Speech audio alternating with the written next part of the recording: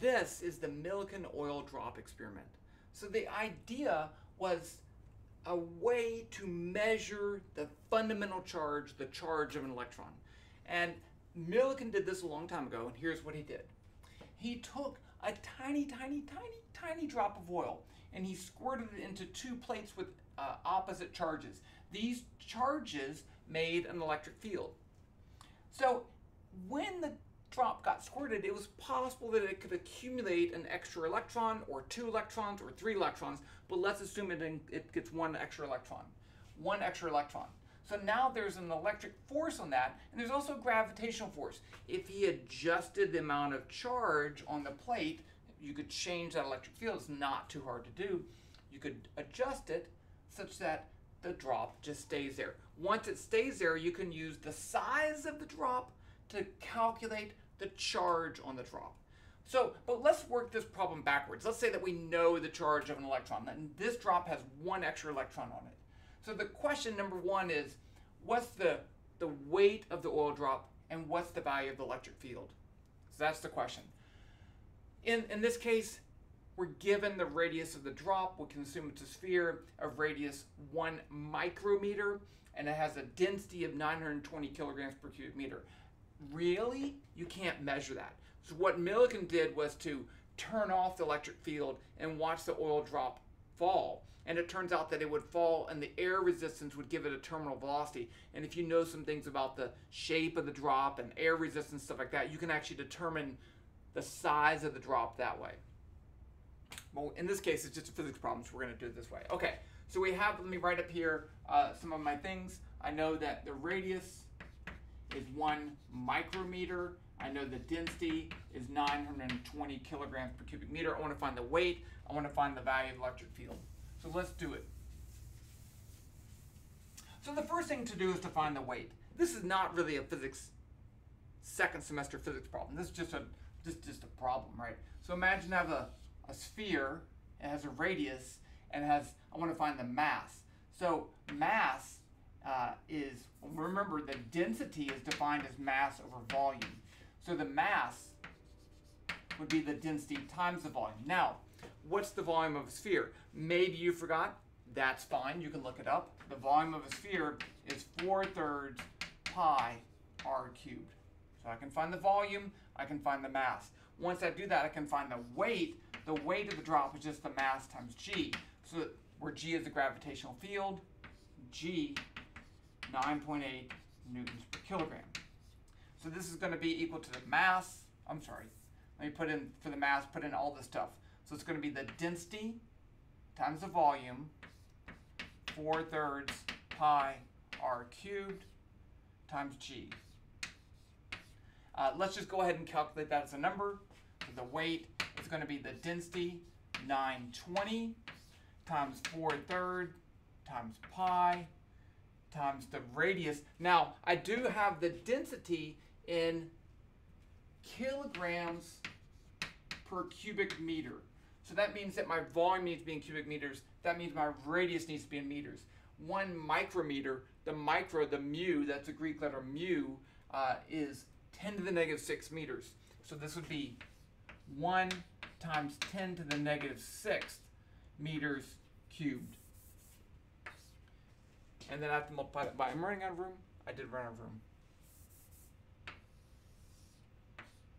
9.8. Okay, you can see it in there. Okay, so let's calculate this. This is a great opportunity for you to practice using your calculator because you're going to make a mistake if you're not careful. Trust me, I see it all the time. I'm using my calculator, which is RPN notation, so it's a little bit different than yours, but that's fine. Let's go 920, and then I need to multiply by 4, divide by 3, multiply by pi, and then I need to do this part. So I'm going to do 1 times 10 to the negative 6. I'm going to enter the scientific notation. 1 negative 6. And now I'm going to cube it. So that's going to say enter 3 cubed. Now I'm going to multiply by the rest of the stuff. And now I'm going to multiply by 9.8. And I get the weight of 3 3.77 times 10 to the negative 14 newtons. Again, it's not really an electric field question for the first part, but we do need that value. I'm going to put it over here. Weight 3.77 times 10 to the negative 14 newtons. Okay, now the question is, if I get that drop to just balance and hover, what is the value of the electric field?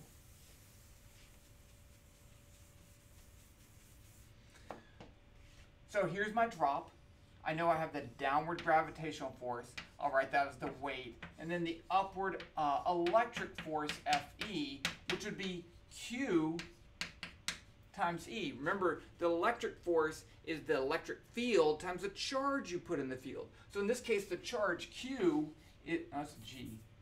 Q is E, which is 1.6 times 10 to the negative 19th coulombs. You don't need to memorize that. I had to memorize it because I've done it for like 30 years, and you memorize after a while. So that's that. So I know the charge. I want to find the now. These are vectors. That one's pushing up and that one's pushing down, but they're in one dimension, up and down. So I do know that the magnitude of this has to equal the magnitude of that. So I'll write this as E equals W.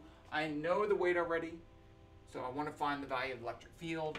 E would be the weight over the electric charge. So let's put in our numbers here. 3.77 times 10 to the negative 14th divided by 1.6 times 10 to the negative 19th. Calculator time. I gotta stand. Oh, I dropped my chalk. I gotta stand this way.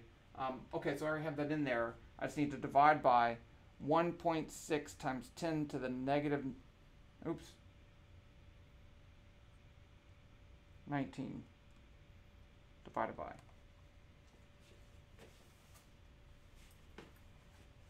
And I get an electric field magnitude of 2.36 times 10 to the 5 newtons per coulomb. So that's the electric field. And like I said, what Millikan did was to determine the electric field based on the charges, and from that find the value of the charge on the drop. And the cool part was that he found charges that had a value of 1 electric, and then 2, and then 3, but never 1.5, never 0.389. It was always an integer number of the same charge, and that's how he found the fundamental charge, the charge of an electron. That's how he got that number.